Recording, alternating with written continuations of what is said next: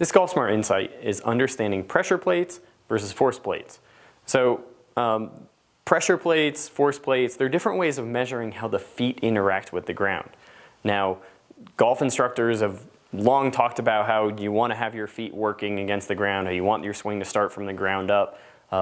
We've got cool ways to potentially measure it, but you need to understand how each of these systems is measuring either pressure or force so that you don't get too confused by the information that you get back from the analysis.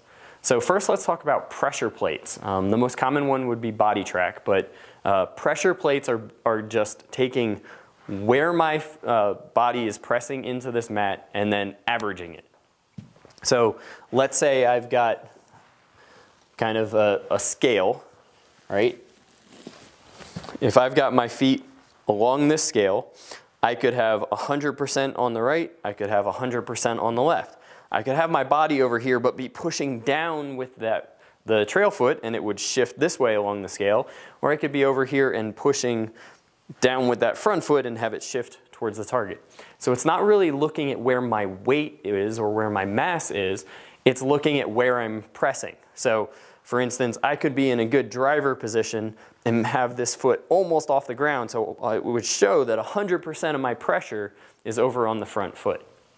That could be a little confusing if you saw someone who was in this position and they said that they had 100% of their weight in that front foot.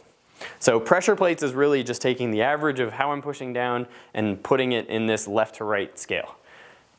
The next step up would be looking at force plates. So a force plate would be looking at something like a swing catalyst. So swing catalyst is able to see the direction and the amplitude of where I'm pressing. So they will typically, the swing catalyst is one plate, and that's an important thing to understand. Because since it's a one plate system, it basically takes what both of my feet are doing and then presents the net sum, not what each foot is doing. The next wave will be, in order to really see what each foot is doing, you need two different force plates. So in the pressure example, I could be pushing, let's say I'm just standing here, so my weight is in the center just like this. Well, I'm pushing down, and this doesn't know if I'm pushing down in any different direction. It's just measuring how much I'm pushing down. A force plate, similar to a swing catalyst, would be able to tell me how much or what direction I'm pushing.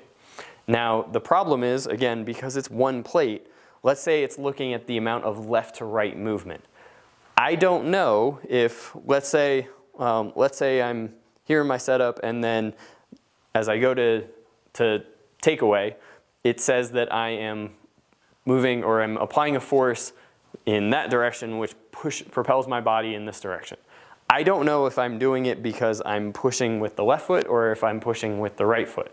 So the easy kind of way to see where this complication could come up would be if you're looking at the amount of twisting, right? So the torque graph or the torque data will show you how much my body is creating, let's say, torque in the right direction in order to propel myself in the leftward direction, right?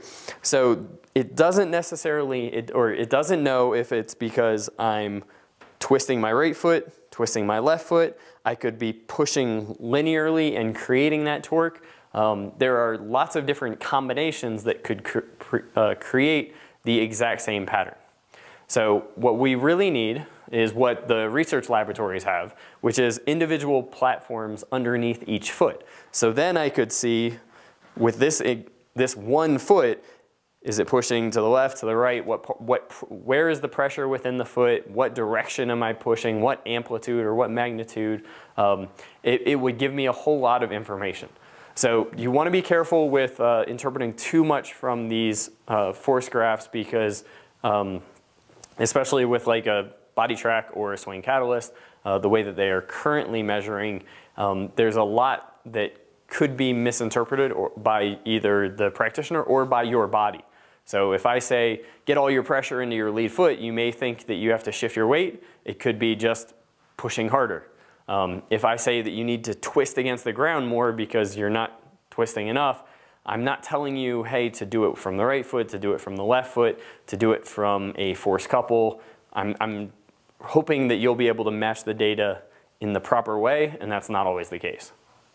So if you like the way that we analyze and break down the current trends in golf instruction, you'll love our concept videos and drill videos inside the membership area at golfsmartacademy.com.